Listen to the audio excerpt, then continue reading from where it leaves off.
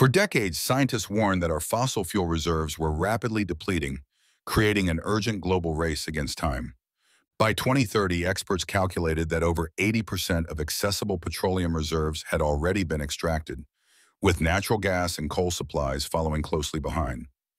As the reality of resource scarcity became undeniable, international research teams worked around the clock to develop alternative energy technologies that could scale rapidly.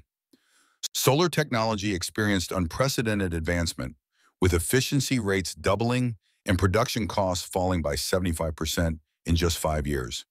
Wind energy deployment accelerated simultaneously, with offshore installations expanding from isolated projects to vast renewable energy networks spanning entire coastlines. Cities underwent rapid transformation, retrofitting infrastructure to minimize energy consumption while maximizing renewable generation within urban environments. The holy grail of clean energy, nuclear fusion, finally achieved commercial viability after decades of research, providing a virtually limitless energy source without radioactive waste. Even remote communities pioneered innovative approaches, creating decentralized microgrids that combine multiple renewable sources to achieve energy independence. The international competition gradually evolved into collaboration as nations realized that sharing technological breakthroughs accelerated progress for everyone.